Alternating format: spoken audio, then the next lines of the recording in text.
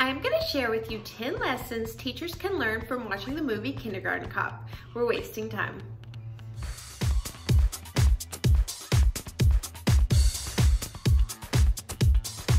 Hello everyone, welcome to my channel, or welcome back to my channel. I'm Ali Mack and I'm a teacher, and I'm here to help you have the best school year ever. So recently I rewatched the movie Kindergarten Cop, and as I was watching it, I realized there are so many lessons teachers can learn. Kindergarten Cop is currently available on Hulu, but you have to have the Starts add-on. So since I'm going to be analyzing and picking this movie apart, spoilers ahead. So many lessons can be learned from Kindergarten Cop, but I have broken it down to just 10. Please stick around until the very end so you can see what part of this movie did not age well. So without further ado, let's get into the video. If you have never seen the movie Kindergarten Cop, basically it is about a detective. His name is John Kimball, and he is searching for a criminal.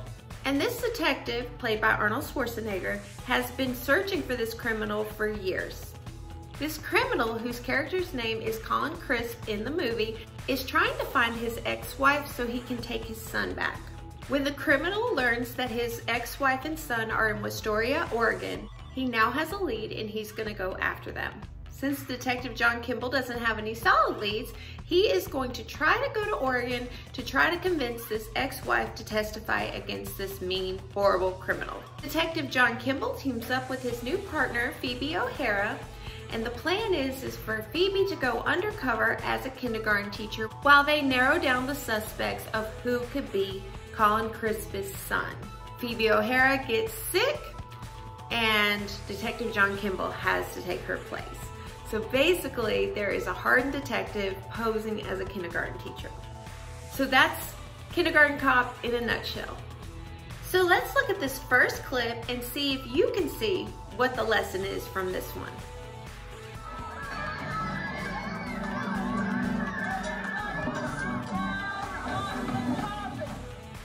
Did you see it? Don't ever leave students unsupervised. Lesson 1, do not leave students unsupervised for any reason whatsoever. That is something that is like Teacher 101. Just don't do it. It could end up really, really bad for you and for them. Let's look at the next clip and see if you can spot the lesson.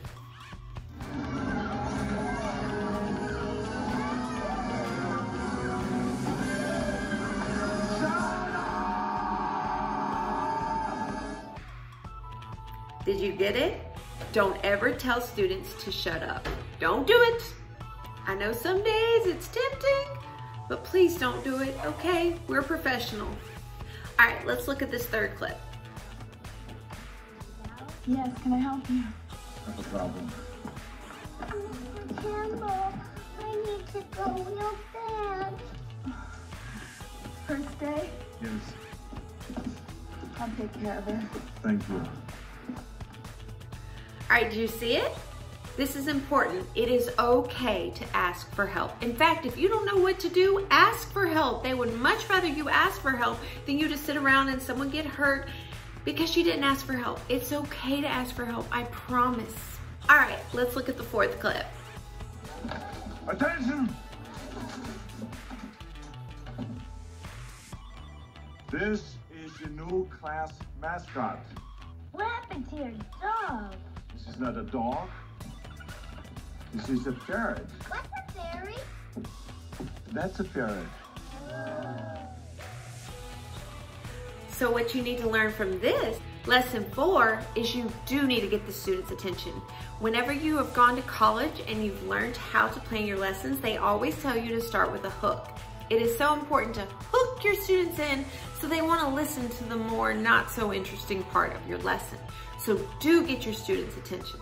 This next clip pretty much breaks my heart, and you'll see why in just a second. Next, what's his name? Read this back to me. His name is Jack Son, but he doesn't like anyone to talk to him. He's a poo-poo head. Yeah, he's a poo-poo face. He's a talk of poo-poo.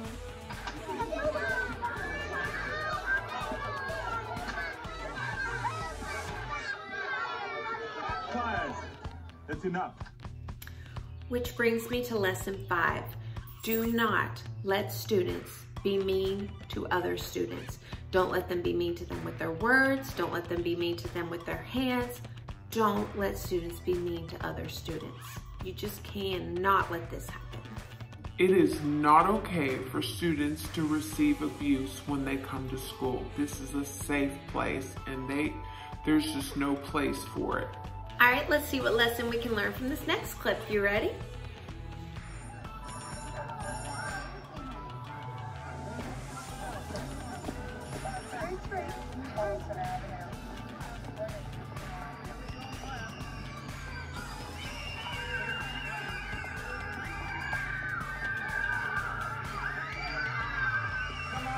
Come on, get over together.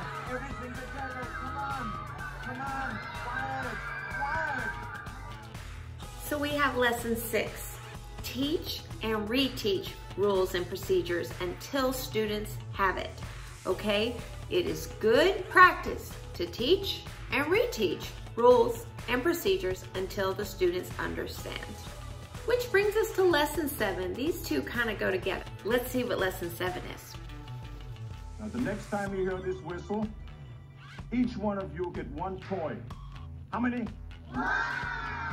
Good. And bring it back to the carpet. Front up. Ready? Wait for it. Wait for it. Sit down. Ready? Lesson 7 is be firm and give clear instructions. Give students clear instructions, okay? You have to do this. All right, let's look at this next clip for lesson 8. I know what this is about. I suppose you saw the bruises on Jack's hand. My husband has started counseling about this. He's been going for 3 weeks now. Please don't bring his school system into it. It'll only make matters worse. Please. If he does it again, I press charges. Okay, so lesson 8 basically is pay close attention to your students. Make sure they don't have bruises repeatedly that look suspicious. And also, it is not good to confront parents yourself. It is better to let the counselor or administrators do this, okay? So that's super important. Keep that in mind. Lesson 9. This one's probably obvious, but when I show you the clip, you're gonna be like, oh, I know what to do there. You're the boy. I love you. Hi, Jan. What's the matter?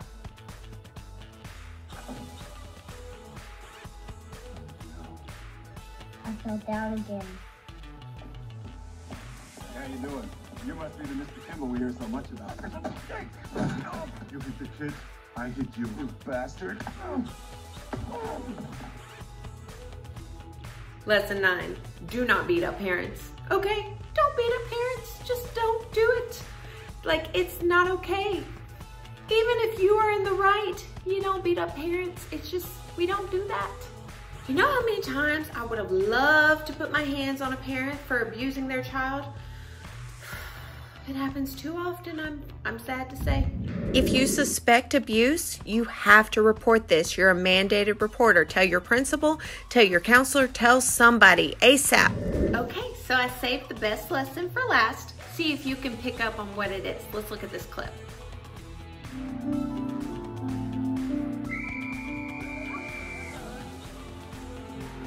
Hi, kids. Mr. Kimball! I'm back.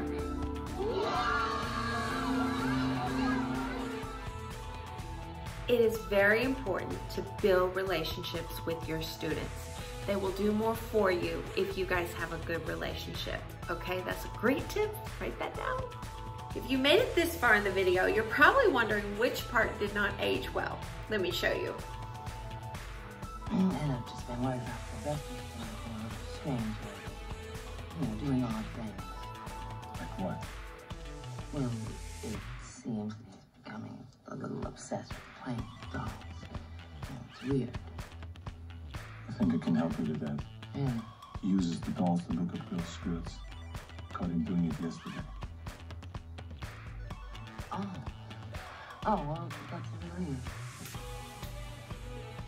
Did you see that? I cannot believe that just happened. So let me get this straight. The mom is worried that her son wants to play with dolls. And the detective tells her that, oh, I caught him looking up girls' skirts the other day. Don't worry. So it's better for her son to be a pervert than gay? Oh, that bothers me. And I know this was filmed in the 80s, I think. But let me tell you, that just rubbed me the wrong way and it didn't age well. Okay, I'll get off my soapbox now. All right, that is it for this video. Thank you so much for watching. If you found it helpful or entertaining, please like, share, and subscribe.